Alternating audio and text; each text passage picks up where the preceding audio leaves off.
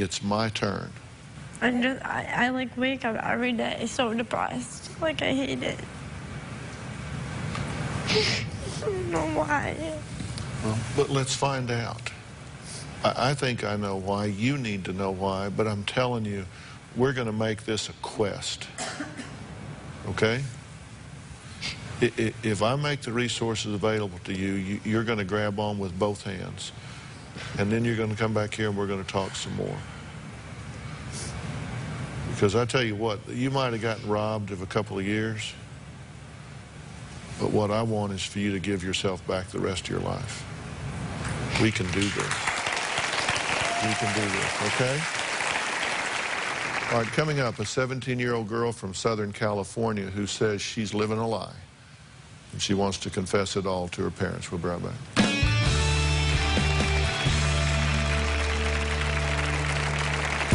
My dad tells me how proud he is of me, and it really kills me, because if they knew everything, they wouldn't say how proud they are of me.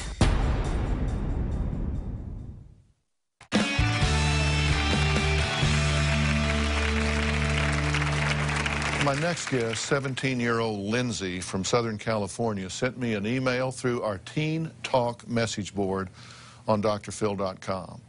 Now, this Southern California teen says she feels like she is living a double life, and the secret she's been keeping from her parents is eating her up inside. Hi, Dr. Phil. To my parents, I'm a pretty well-rounded child and don't really get into trouble. My dad tells me how proud he is of me, and it really kills me, because if they knew everything, they wouldn't say how proud they are of me.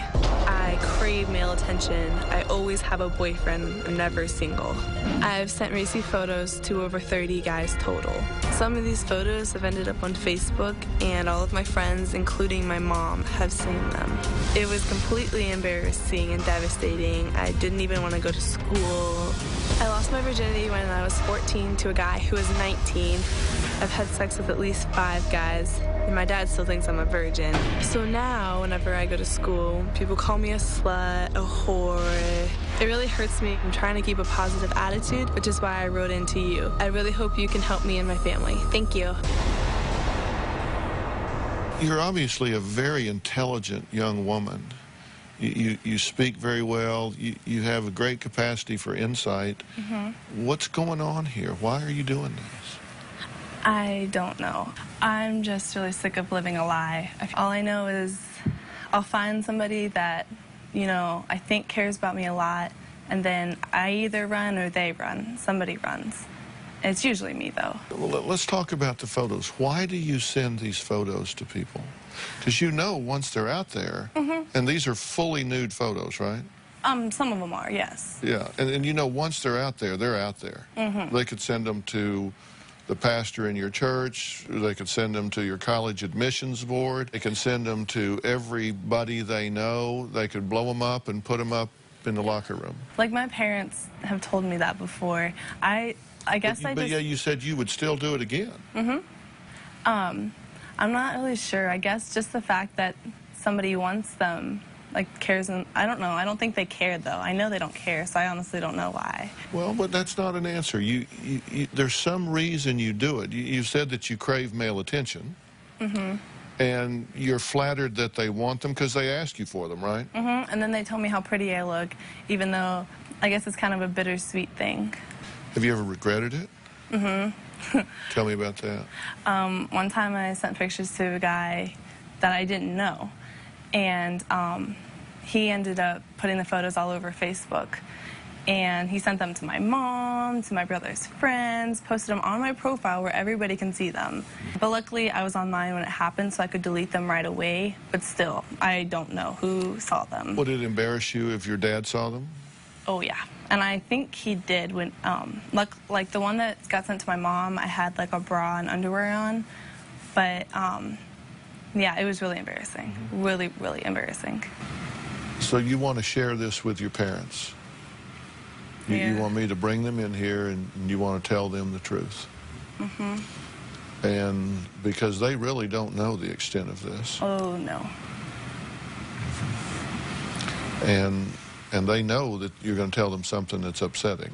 I mean, they know that. I mean, they don't think they're here for a game show. Oh, yeah. And what's your hope with how they react? I hope that I understand they'll be upset. I just hope that they're a little more understanding that it's not that I'm out to hurt anybody. Like, I'm not trying to, I don't know. I just hope that it goes well. Well, we're going to take a break, and when we come back, Lindsay's parents are going to join us, and we're going to have some truth-telling.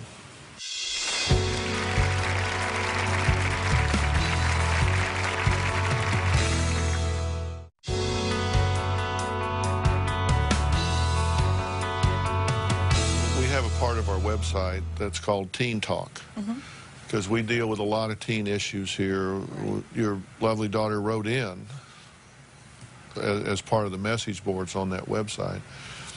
And based on what we read and what she had to say, we thought that that was something that warranted intervention and dealing with. And you have said that you want to come clean about everything that's going on because you recognize this is self-destructive, right? So what did you want to say? The reason I brought you here is because I've had sex with at least 5 guys, and I've sent pictures to at least 30. Oh. I'm very sorry to hear that. I'm taking a deep breath here, because I promised you I wouldn't.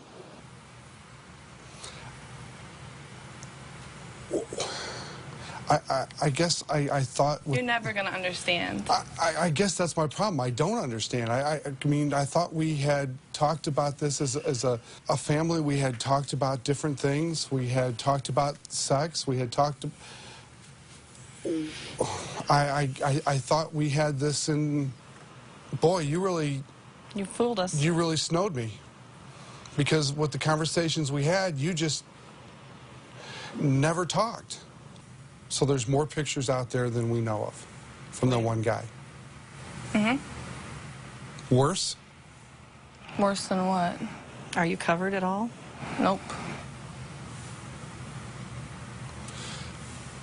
I'm sorry. I mean, this is something of you I never even expected. No.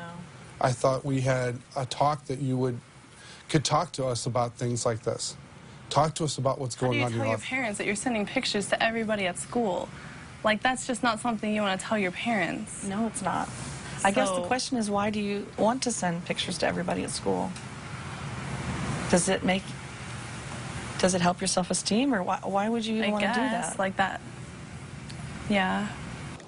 I'd like to know, the guys that you've had sex with, are they older than you? Are they over 18?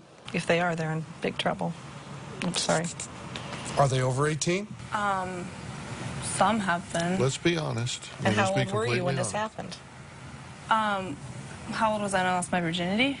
Sure, we'll start there. 14. Okay. I'm sorry. I'm really sorry for that. That is so much to take on at 14. It's just, I just didn't want that for you, honey. And it's not that it's what I want for you, because, yeah, I'm just really sorry that I made that decision. And that boy was 19. Yeah. Was he? When you were 14. Yep. We're going to know some names, because there are some people that are going to go to jail. And if they're going to jail. 19 knows better. 19 should have, he's an adult, he knows better. He took advantage of you. He took advantage of you. You're not old enough to make that decision. No, there's a reason why at 18 and at 14 you don't get to make decisions, okay? It's because you're not mature enough to make those decisions. And if this boy did it at 19, guess what? 19 is 20. He's going to jail. And you know your father's going to push it. And if there's another kid, that one's going too. I'm sorry. I'm not here to put people in jail. I'm here to help myself. I'm not trying to put other people but these kids, I'm sorry. The focus here, I think, needs to be on why you are so willing to devalue yourself, why you are so willing to allow yourself to be used, even though you think you're the one doing the using, because you want the male attention, so you think, I'm getting what I want, I don't care about them. that is such an unhealthy level of interaction here. You could not have a healthy self-worth and a healthy self-esteem and be willing to do what you're doing. I think that this happening at age 14 in that way was a terrible violation of this child. I think it is a terrible violation of this child. I don't want you to be mad at her. I don't want you to be upset at her. I want you to understand that some things have happened to her that have changed the game, has changed the grid. Her perception is different. She is not a perpetrator. She is a victim here. Because one of the things she said that caused her to write us for help is that you constantly tell her how proud you are of her. And she feels so guilty that the reality is you shouldn't be because she has let you down. That's not true. They love you. They hate this behavior. They hate that you have been so devalued that this is okay with you. But we need to help that. This is an anxiety-based, depression-based reaction due to molestation. And she needs your love and support, not your judgment and anger. Well, let's help her with this. Definitely. You can do nothing to make me not still proud of you. Okay? This is something that, okay, you screwed up. This is a big screw-up thing that we will all try to work together to fix and make it better for you. But you're still my daughter. I still love you. And I'm still proud as hell of you. I'm proud of you, too. I hate your behavior. But I'm proud of you. I'm proud that you wrote. And I'm proud that you're here looking your parents in the eye and getting this on the table. Thank you. Thank you for being the outlet for her to be able to... Thank you for being the person she can talk to. Just give your daughter a hug. Yeah. We'll be right back.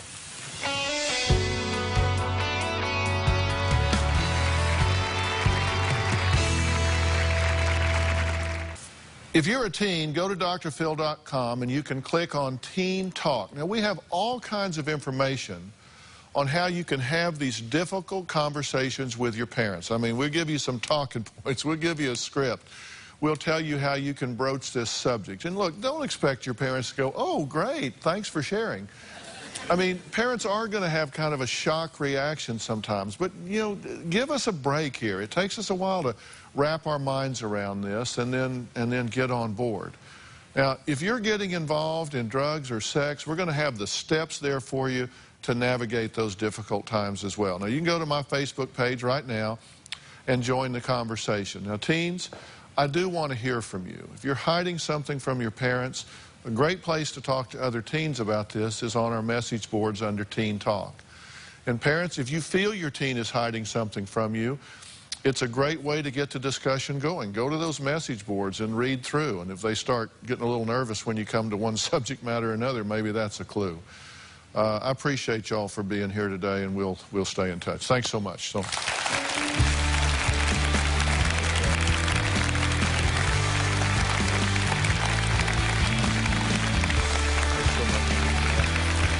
Appreciate it.